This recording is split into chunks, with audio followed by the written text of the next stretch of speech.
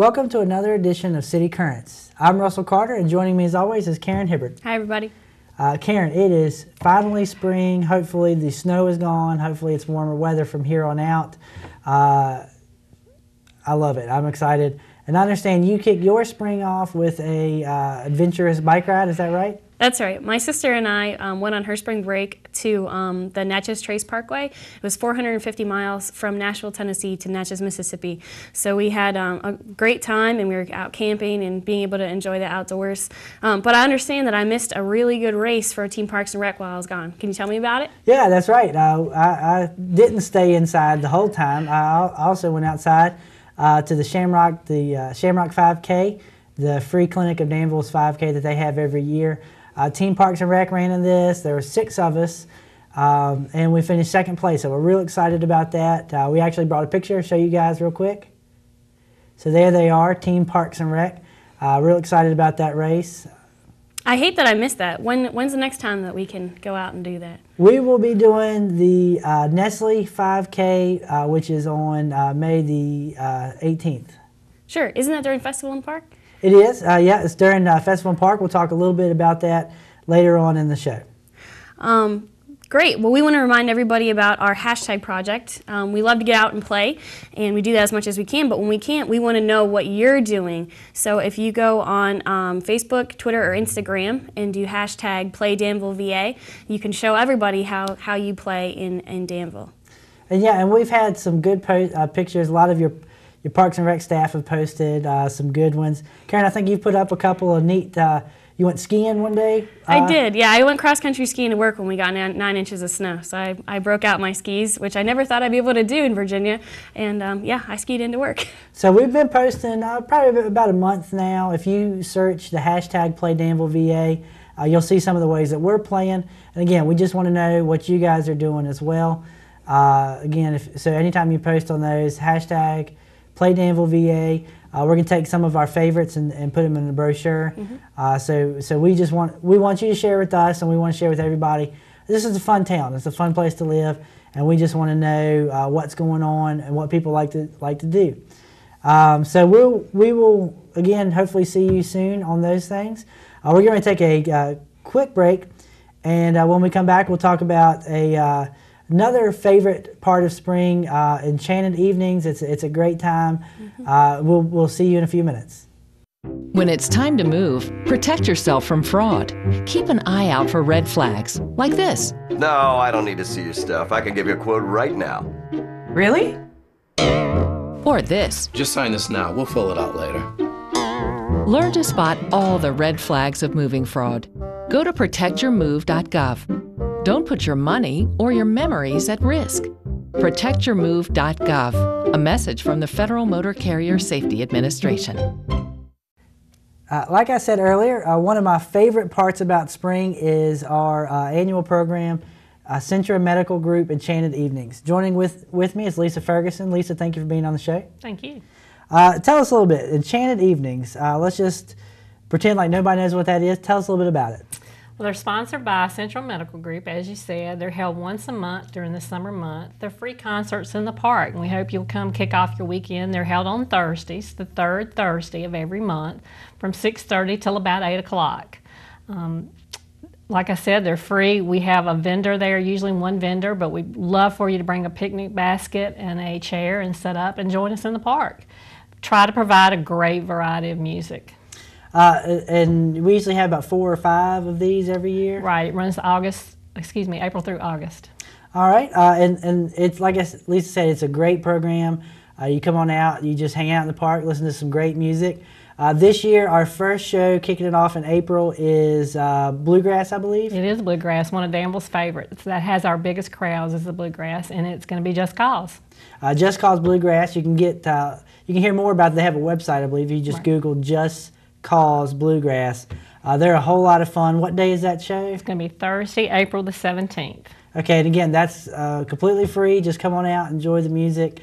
I think they let you dance a little bit if you want to. If you want to dance, we'd love for you to dance. And it's at Blue Park, is that right? Where? The main stage in Blue Park. Also, we don't cancel them if it rains. We move it indoors to Blue Recreation Center. So they're rain or shine events. Okay, so go ahead and put that on your calendar and plan to come out, whether it's rain or shine. What time did you say that 6:30. 6:30. And again, it's at Blue Park. The main stage, if I'm correct, if you're coming from McDonald's, Blue Park Rec Center's on your left. You just go right there beside it, and it's on that hill. Is that correct? That's correct. And you said bring your lawn chairs? Lawn chair and a blanket, or picnic basket, lunch, dinner, I mean. Whatever you, just whatever it has to have a good time. Right, it's a good family event. Plus it's on Thursday, and it's great to kick off the weekend, starting a little day early.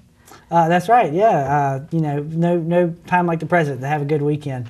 So we have Just Cause, the first show, and I understand we have a second one lined up May the 15th? It's Ray Martin and Friends. Yes, it'll be May the 15th, and that's going to actually kick off Festival in the Park. That's going to be the opener for Festival in the Park. Okay, great. And we'll talk a little bit more about Festival Park a little bit later in the show. But let's talk about Ray Martin. What does he sing? Variety. He does rock, 70s, 80s. Just he has a good variety of songs, and he's from the area too. Okay, great. So both of these are local. Is that right? We try to use local bands. Great. And Just Cause, I think you said, are they from the Dry Fork area? Right. They're a great show. Bluegrass, a little picking and grinning, and then Ray Martin. He covers a little bit of everything. So just come out and enjoy them. And again, it's a free show. It's a free event, free to the family. We'll put up a complete schedule later on as we get the acts signed up. Is that correct? Right. We've got all the acts but one. We're negotiating with one of them, and we'll release those shortly. Okay, and all this information will be on our website, playdanvilleva.com. We look forward to seeing you out there at the park, and Lisa, we really look forward to these shows. Thank you. We'll be right back.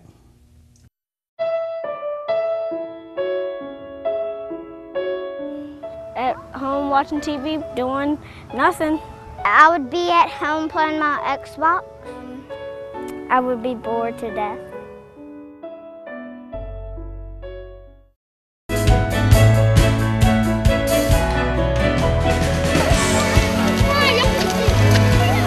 Because it's very fun here, I made new friends. The best thing in my life. I've been here since 2009.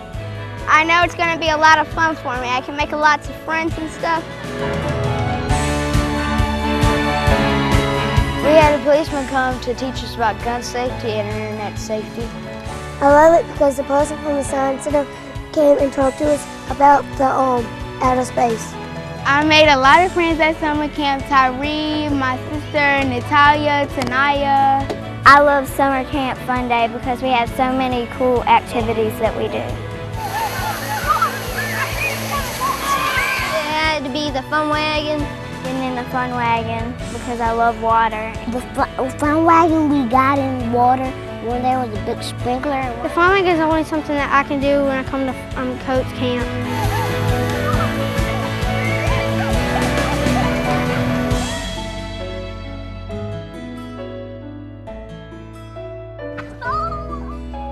Just playing around with my friends and stuff.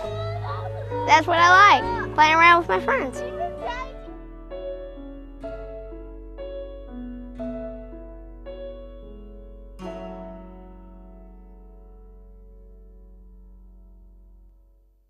Joining with me is Barbara Seamster. Barbara is with 103.7 and 104.5 radio stations. And Barbara is also a volunteer member of the Festival in the Park Board. Barbara, thank you so much for your service to the community, and thank you for coming on the show. Thank you. Now, Festival in the Park, I understand this year is a special event. It is, it is. This one's a big one. This was the 40th annual. It's hard to believe that many years has gone by. It's one of the oldest running traditional festivals in Virginia, so we're proud of that. So it's the 40th Festival in the Park. What are the dates this year? Okay, it's May. It's beautiful in May. It's the 16th, 17th, and 18th, which is a Friday, Saturday, and Sunday. And like Barbara said, it's 40 years. It's a great event. This year, we're real excited about this event.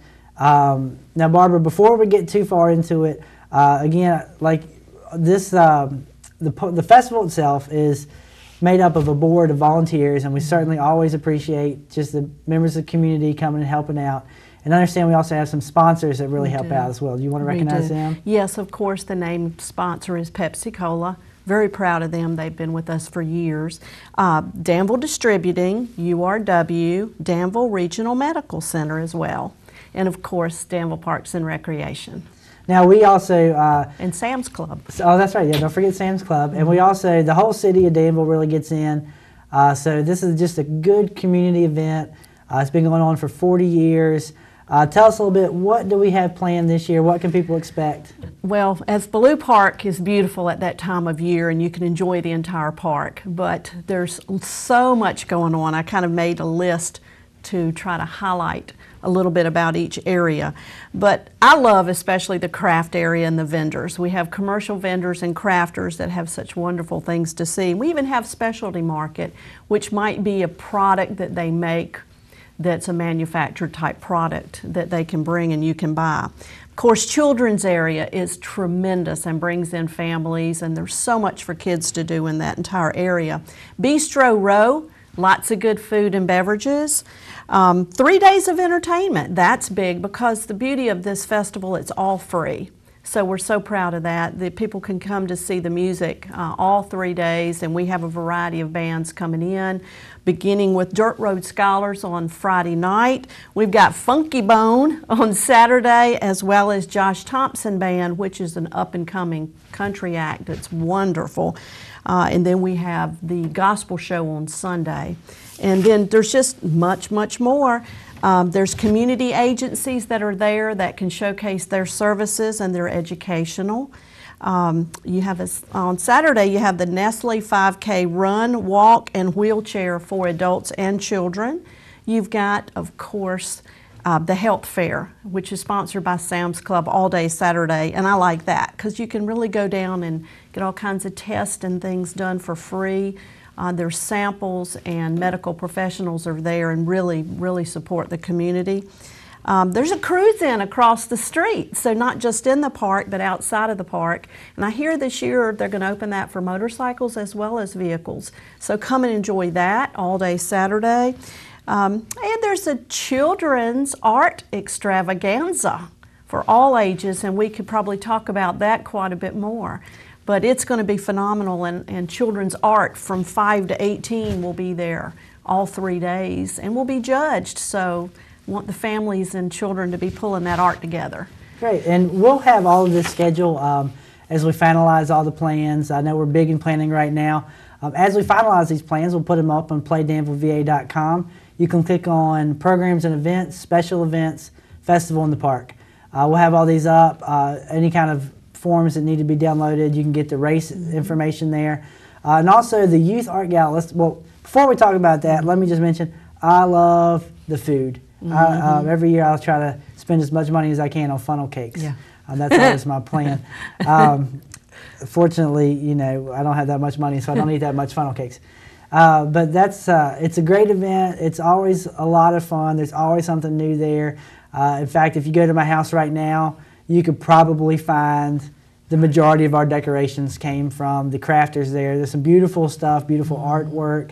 I think last year we got our little dog a bandana. Right. I mean, there's stuff for everybody. There's, we got our little boy a little duck that you push on a stick and he walks, and it's a lot of fun.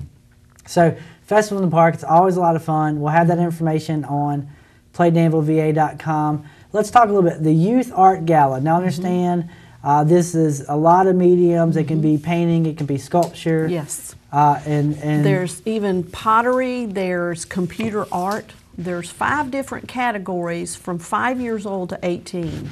So there's plenty of opportunity no matter what you're good at. There's something you can enjoy making and submitting. And you can actually start, I hope you started in January to make this art, but you can make it through May, through the middle of May. But we must have your application in by May the 2nd. All right, to be able to enter. Okay, and again, all that brochure information, the rules of the contest, playdanvilleva.com on our Festival in the Parks page. You can also Google Festival in the Park Danville, and that page will come up. We also have a Facebook page, facebook.com/Festival in the Park Incorporated, I believe is what it is. And so we're real excited about that. We're actually getting ready to have Racing and Tasting. That'll be here in a couple weeks. April 18th. And once that's over, that's a fundraiser for festival. Yes. So we're real excited. Get your tickets now. Yeah, exactly. Yeah, go ahead and get them. Danville Welcome Center at 793-4636. Again, that will be April the 18th.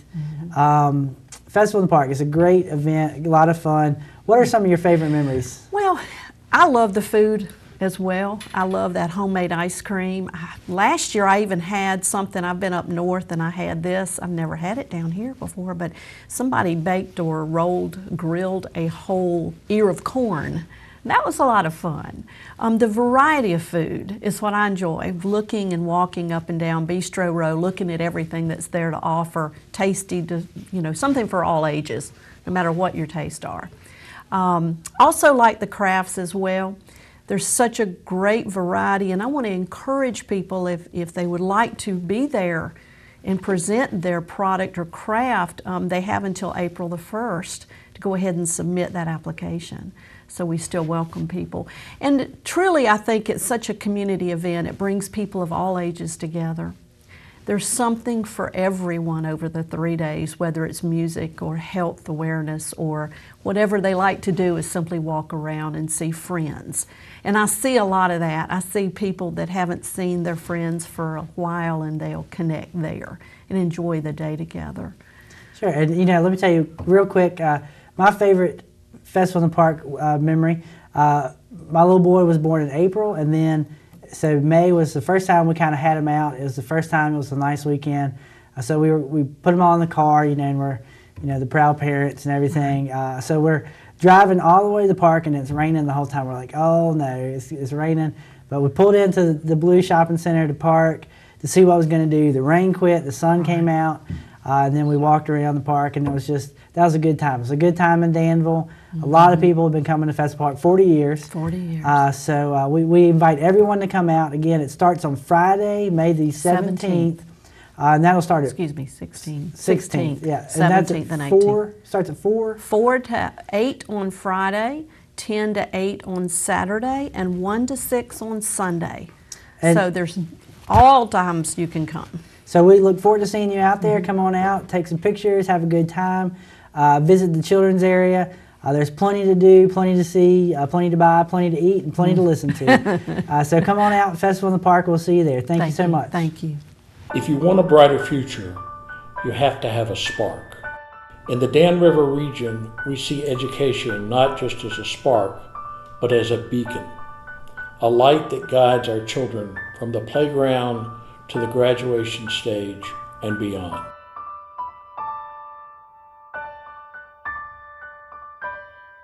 We breathe life back into the region. We ride to victory. We soar to new heights. We invest in our children. We invest in success. We invest in the future.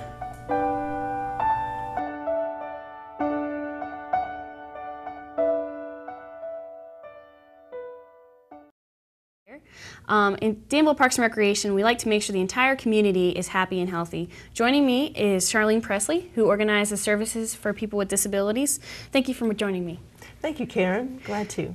Now, I understand you're having an appreciation day for parents and participants in your program, but tell us a little bit about your program overall and your services that you offer.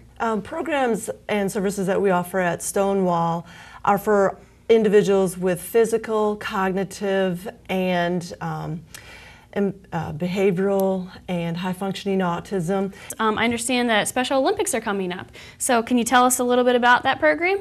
Special Olympics is on April 16th, and that is going to be at the George Washington Stadium, and it starts at 9 a.m. with the parade of athletes, and then we'll get into the events, and there are several events. It's like a mini Olympics. So there's running, there's softball throw, tennis ball throw, and there's the long jump. So basically anything that you could see at the Olympics, but not as many events. So it's open to the school children and the adults that live in the community. So if you need more information, you can also call me at 799-5199, and I can fill you in on the information that's needed. And can the community come out and watch that as well? Sure, we'd love for the community to be in the stands because you cheer on the individuals, it makes them feel really good, and it's just a fun time for everybody that is present. Okay, well, thank you again, Charlene. If anyone has any questions about Charlene's services for people with disabilities, you can give her a call at 799-5199. Thank you, Charlene. Thank you, Karen. We have a lot of summer camp opportunities at Parks and Recreation, which can be found in the brochure or online at playdanvilleVA.com.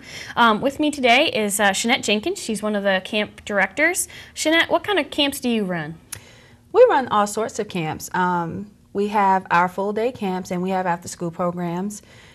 This summer, we will have 2 camps. This year, we'll have our regular summer fun camp at Coates Recreation Center. And then we'll also have a math science camp at Glenwood Community Center. Well, that sounds really fun. What are your camp locations? You said Glenwood and Coates. Is there any other specialty camps going on in the summer? Well, the department actually has plenty of camps, from conditioning camps with our health and wellness to sports camps with athletics. Outdoor recreation will also be having camps. The camps that I run are pretty general. You know, they're filled with all activities. The math science camp will focus on science and technology. So there's plenty for your kids to do during the summer. What's a typical week like at camp? A typical week, oh man, it's packed. You know, you can drop them off as early as 7:30. They'll receive a morning snack about 9:30. We have structured games in the morning, and then they eat lunch. Then the afternoon, they have another structured activity. There's time for free play, there's outside time, and then they have to be picked up by 6. Where are some of the places that the campers might go on a field trip? We do a lot of in-town trips, from bowling to skating, mega bounce. We go to Danville and ride the zip line. That's one of their favorites. We've toured the baseball stadium, the Braves, and just plenty of things. How much does camp cost? This year, it is $85 for city residents. It's $100 for non-city, and we do have a daily rate of $25 or $30 per day for our non-city residents. We do have a few campers that may come 1 or 2 days out of the week versus a full week, and so we do provide options for all And needs. I heard that that also includes lunch. Is that It does include Great. lunch. We offer lunch during the summer through the summer feeding program sponsored by the USDA. And so they're getting a healthy meal, and most of the time it's delicious. Well, that all sounds really fun. When are sign-ups? When are deadlines? I'm sure that space is limited, so people should sign up soon. Tell us a little bit about that. Registration is actually open now. Okay. It's been open since January 1st. We did an early bird special up until about March 15th. And so now it's still not too late to sign up. You can still register. We get registrations as late as the week of. And so at this point, we do not have a max number. And so we have 2 camps. So if one is filled, then you have the other one as an option, along with other camps that we have within our department. Well, thank you, Shanette. Now remember, everyone, we have a ton of camps. Check out Play Danville VA for more information. Click on programs and events and go to summer camps. Now we're going to wrap up the session, but we're going to throw it out to Russell with Brian Price at the Power Zone for a Wellness Minute. Hope you all enjoyed. We'll see you next time. Thanks, Karen. We're here at the Power Zone Fitness Center, the Danville City Auditorium, with our Fitness Minute for the month. This month, we're going to talk about abdominal work. Something that everybody wants to do. They want that trim stomach, they want that 6-pack, that 8-pack, something that everyone wants to do. So I want to demonstrate an exercise with my model, Russell, and demonstrate just a basic crunch. Now, when we have people perform crunches, usually the things that we find out is that people are using momentum to do their crunches, or they're pulling on the back of their neck to do their crunches, and so they either hurt the back of their neck or they're just getting swimming in the head because they're moving up and down. So what I'm going to get Russell to demonstrate is a basic, simple crunch. that anyone can do at home. So the first thing I'm gonna get Russell to do is just bend his knees to a point where he's comfortable, to where his feet, his toes, and his heels are on the ground. So wherever he feels comfortable with that, if he wants to spread his feet a little bit to give him a little bit of balance, that's just fine. If not, he's perfect like he is. Then I want you to just hold your head back, Russell, okay? If you want to cross your arms across your chest, holding your shoulders, you're more than welcome to do that. Or if you want to place your hands behind your head, if you're more comfortable that way, you can do that as well. Now, the secret to doing a crunch is just lifting your shoulders off the ground. And you're trying to lift your shoulders up to the ceiling, not over your knees, but just straight up to the ceiling. So let's try a couple of crunches and just see how Russell can do. Just basically raise your shoulders just like that and go back down. Go up and back down. Up, back down. 2 more. Up, back down, up, back down. That's it. That's a simple basic crunch that anyone can do at home. If you notice, Russell wasn't pulling on his neck. He wasn't using his momentum to go up and back. And if you do those, 1 crunch is better than 100 sliding push-ups. I'm here on the Brew Grogan Park with Director Bill Skrinya. And Bill, we just came out to inform the folks a little bit about how program is going to change this summer at the park due to the recent coal ash spill. Can you give us a little more detail about specifically a Brew Grogan Park? Certainly. As of April 2nd, the park is closed to public, and it is a contractor for Duke Energy will be using the park to stage their cleanup operations here. So as part of that, they're going to close all public access to the park. They anticipate being done late June, early July. So during that time period, they'll have use of the park. All of our programs, our summer camps, our canoe classes, our kayak classes, they're still going.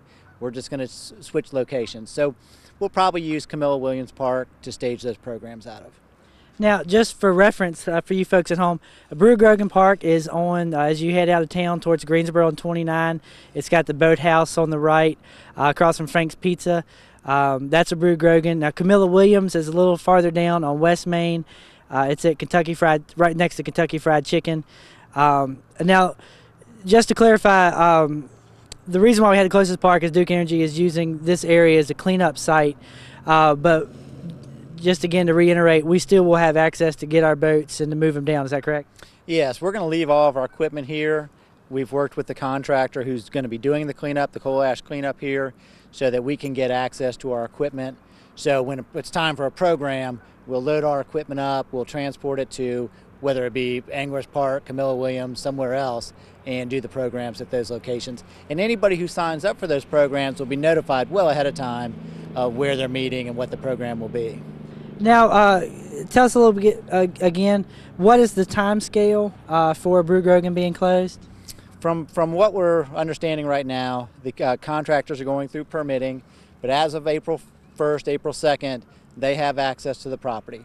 So what you'll see from the public is they're going to fence the property in, and they'll be moving a bunch of pretty large equipment in here to extract the coal ash out of the water. We expect it, from what we're being told, to be around 3 months or around the early part of July before we get back into the park. Now, for you folks at home that haven't been to the press releases or seen any of this, Duke Energy saying that the water will be safe down the river. They're not digging up a lot of stuff that'll float on down. They're going to try to get everything out from this part, and they're not going to be sending it down the river, so it'll be safe to get into the river. Now, we usually do boat rentals. Are we not going to do that this year? We will, but it'll be later in the summer, because initially just it's so convenient to rent them here, and it's such a good section of river here for a beginner to come rent a boat on. So initially we're not going to be doing boat rentals. We'll just be doing our programs and classes. As soon as we get access back to this site, we will resume boat rentals. Okay, Bill, thank you so much for joining us out here. To follow for more of this information, you can check on our website, playdanvilleva.com. We'll have more information, and we'll post when the park is open. We'll have a link on the left side of the page that'll be to the coal ash cleanup and everything. So we just want to keep everyone informed at home.